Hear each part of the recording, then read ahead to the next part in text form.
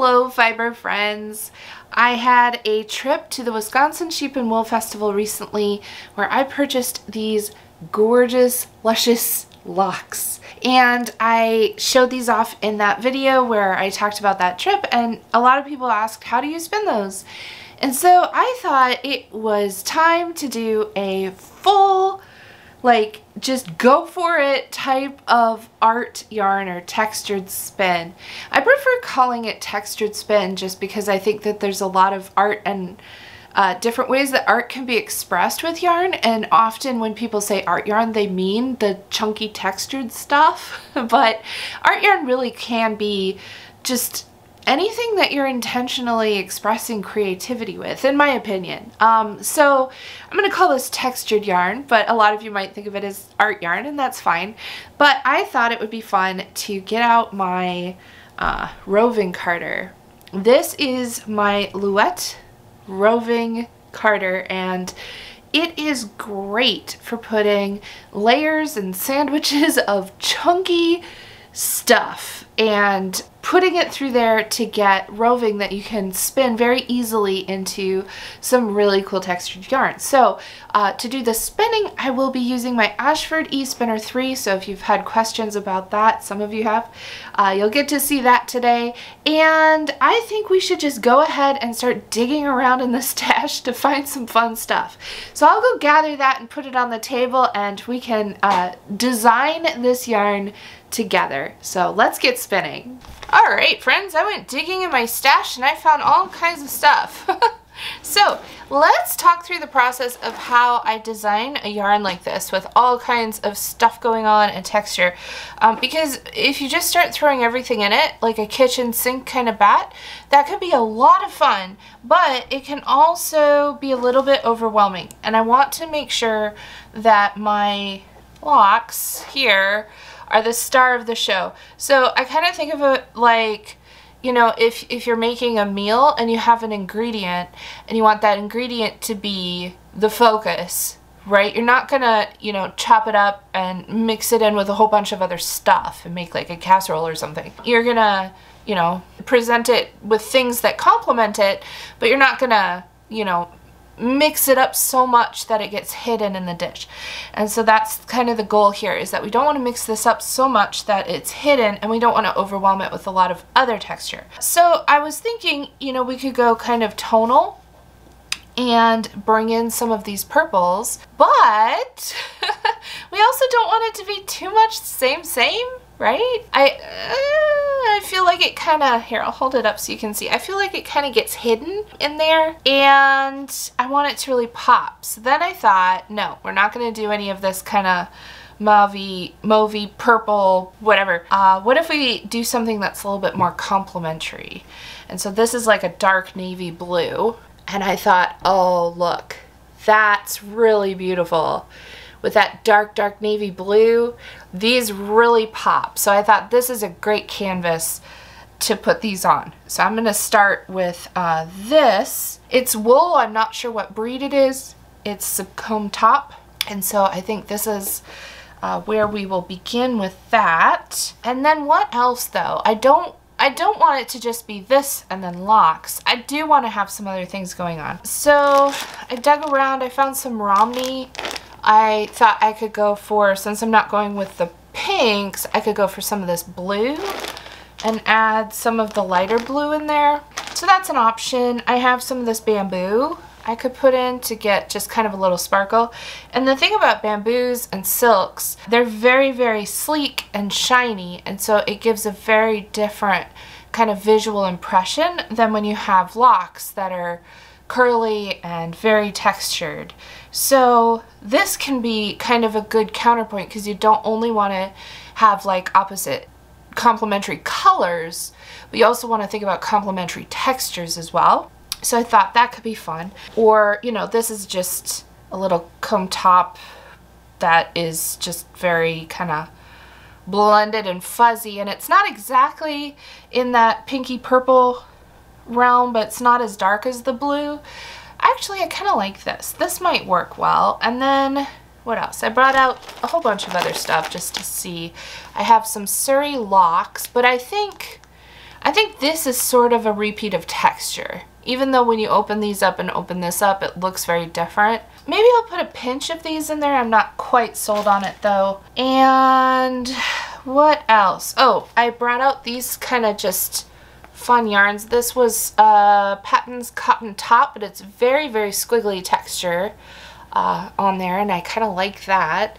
And then this is some old sock yarn I have that it sort of has a rainbow to it, but it shifts colors very quickly. Like each color is only this much of the yarn.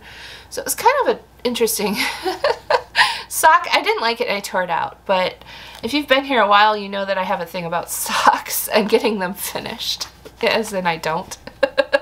So here's what I'm looking at though with what we've built so far. This actually kind of looks pretty neat, and I'm thinking, what if we do a very textured spin and then we ply it back with this? There's plenty of it, and I think that could look really cool.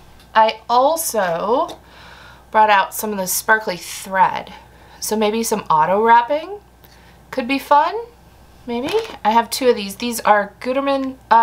No, these are Sulky Hollow Shimmer. I think I like that. Let's put some sparkles. What other sparkles do I have? I have this whole box of sparkles, and I have very sparkly to kind of sparkly. I have, let's see, do we want pink sparklies? I think with the sparkles I am gonna match color. Because the texture of it is so different, I'll give it a little bit of a match that way. Alright, so we're almost there, and I think I brought out this whole bin of silk, but I don't know if there's really any silk. I'm just not quite feeling it. With the silk, I mean, I have this tiny little nibble of recycled sari silk. I'll throw that in there. Okay, so I think we're almost decided here. Oh, I had this. This is shredded silk. I don't know. This actually, I kind of like this because it's sort of the same dark rich color as the navy, but it's like if you took these locks and made them much darker, added a bunch of black to it, and muted that down a lot. Kind of like that. I don't think I want to do these big pops of color with the silk though. I don't think I want that. And I don't think we'll do the bamboo. I think we have enough of this other stuff. I think that's plenty. I don't think we need any of those this time. So there it is. This is the plan for the yarn. I am going to blend all of this up on the Louette Junior drum carder. And after this is all blended, then I'm going to spin it and I will auto wrap this sparkly thread as it's being spun. Then when it's done being spun, I will ply it with this yarn and we will see what happens. It's going to be interesting. I'm not entirely sold on this one. I might change this out after I see what this yarn looks like, but I'm definitely sold on the sparkles. So there it is. All right, to work with locks, you do need to open them up a little bit. So I'm gonna spend a little time here just kind of pulling these open and fluffing them by hand. If you don't do this, they don't really have a lot to grip onto and they can just fall off of the yarn. So I don't want to pick them open so much that they lose their curl structure. I do want to have some curl poking out here and there, but I do need some of that frizz to hold on to the yarn and give it some integrity. So I will go ahead and do that and be right back when it's done. Before, after. You can see that they are fluffed up like a cloud almost, but not totally because I still have a lot of this texture left, so that will show up in the yarn. So that's how much I wanted to pick them. I think this is perfect. This is, oh, this is gonna be so pretty.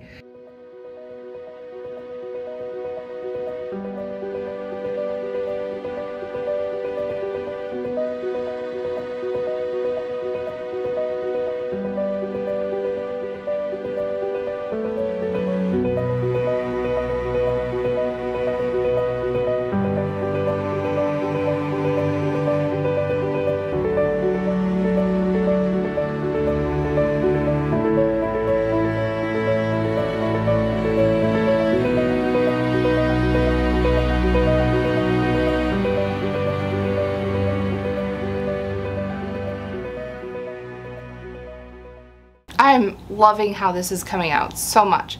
So here is one of the carded bats all rolled up, and here is what it looks like when it's kind of opened up a little bit, and I hope you can see all the sparkle because it's a lot. And I have been debating, since I've seen these side by side, I'll hold them up side by side, you can debate with me, and let me know right now in the comments what your thoughts are, and then see how it turns out.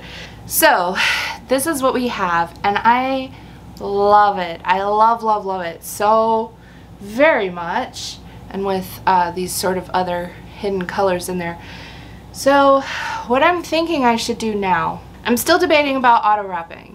The reason I like, and if you don't know, auto wrapping means that this will go in a dish down below where I'm spinning, and I'll attach the thread, and as I'm spinning I'll just let it feed onto the yarn as I'm spinning, and it'll just bounce around in there and do its own thing and go where it wants and willy-nilly. But I don't have to worry about it. I don't have to control it. It's just gonna get pulled and drawn up into the yarn as it goes.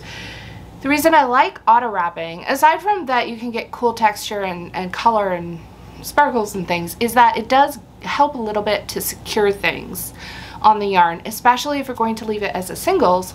It can help hold things down, especially if you have stuff that might fall off or fly off. And because I have so much of this glitter stuff in there, that thread might help. But also, if you ply after you have auto wrapped and you ply, you take some of that twist out, you can get some really cool kind of dangly loopy doopy things. All these technical terms today, willy-nilly, loopy doopy. They are technical terms, to be clear. What I'm envisioning now, because I thought about having this and then having those loops coming off. So what I'm envisioning now is actually doing this as a regular schmegular, more technical terms. Just feeding this on as a regular lock spin, but then alternating it with this as a textured spin and not plying in the end, just leaving the whole thing as a singles. And that's okay to change at this point. It would be harder to change if I was planning to ply and put a whole lot of twist in it, unless I wanted an energized singles. But the point is that if you're constructing a yarn, especially like this where it has a lot of stuff going on, for me, I always like to put too much in and then peel it back as I go and as I see how things blend together and work together and sit side by side once, you know, the bats are carded, etc. And so that kind of helps me better envision what the final yarn is going to look like, and so I can like put too much on it and then peel it off until I get it just right. It's easier to peel things away during the process than to throw things in during the process, generally. Not always. No rules here. This is very freeform. So I think that's what I'll do. I am going to spin and alternate these two together. I am using my Ashford E-spinner, and people like to know why I do the things I do. So I'll tell you why I'm using my Ashford for this. It has loops rather than hooks, and when you have a very textured yarn with locks hanging off, it's easier to get that yarn to go through the hook than it is, or through the loop, than it is on the hook where there's things hanging off. It can snag on the hook and it can bind up, and then you have to constantly stop and fix that. The other reason is that it has an 8-ounce bobbin. The bobbin's really big. I'll just hold that up so you can see. This isn't the biggest e-spinner that Ashford has. They have another one that's massive. It was a little too big for me. But this does have the 8-ounce bobbin, and so I can fit more on it. And it has this orifice reducer. I can pull it out of there, and now I have, see, this goes in there, so if you're spinning fine, it doesn't vibrate as it knocks around in there. But you could take that out, and then there's a bigger space for chunkier yarn to go through. So when I'm doing a big chunky spin, I like to use this. Plus I like that I can, you know, the way I can control it and stuff. Yeah, so I'm still debating on the auto wrapping. What do you think? Yay or nay? I think nay. I think I'm gonna leave it off. I think we'll keep this one a little simpler. I think it has enough sparkle. And I'm going to plan for it to be a single, but if it does seem like it's gonna fall apart in some way, then I might ply it. I don't know, we'll see when we get there, I guess, but time to get spinning. So let's turn on the wheel. E-spinner. There's no wheel. There's a motor and a bobbin. Let's get spinning. That works on any tool. I always start with as little texture as the yarn design allows for the end of the yarn, because that allows me to do things with it like cast on or not have bits fall off the end. So I'm just doing a nice thick single. I'm letting it be a little thick and thin, but it's not too thick and thin. And I'm just letting the texture happen where it happens. So got some texture coming here, nice slubby bit. I'm letting it happen, but I am making sure that it'll like wrap on and be secure. There's that. All right, so after I've spun a little bit, I am going to take this off and switch to a handful of locks. So to do that, I make sure I have lots of floof. We're just gonna go floof on floof. I'm gonna look for a spot that's a little more fuzzy and a little less curly, just to make sure that we can get a good join to start with. And I'll make sure we've got a good distance overlapping, and let that twist build up in there, because I don't want the yarn to just kind of slip out while I'm trying to wrap on it. There we go. And we'll just do that. And this, I'm letting it be real thick. I'm not controlling it at all, other than making sure, you know, that things aren't gonna fall off of it. Drafting back a little bit just to make sure stuff is fuzzed so that it holds together. Like here, there's not enough overlapping. So if it's too much of a lock on a lock, they're gonna slide up. You need all that fuzz to hang on. So you can always back up a little bit. Well, this is so much fun. So I'm just gonna go back and forth like this with the locks and then with the sections of the blue, and just let the texture flow. There we go. It can also help to have a little, like a hand card or a flicker on hand. If you get an end where it doesn't want to floof out, you can kind of just snag it a little bit to open it up, and that can help. Suppose I should slide my hook, right?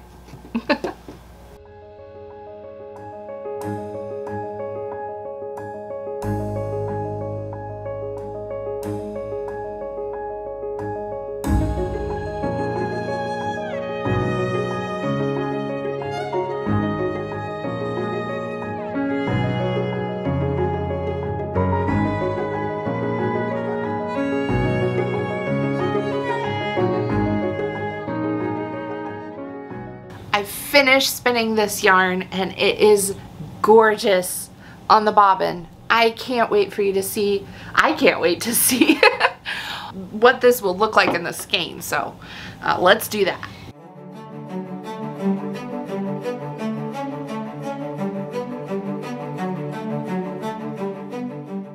Here it is.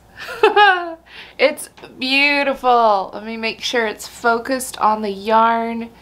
And look at that. Oh.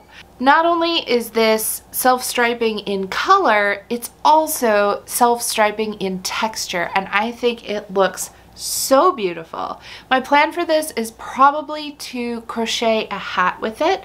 It is a single. I'm leaving it as a single, and it is Z-spun, which for me, crocheting in the round, it doesn't tend to untwist if it is Z-spun.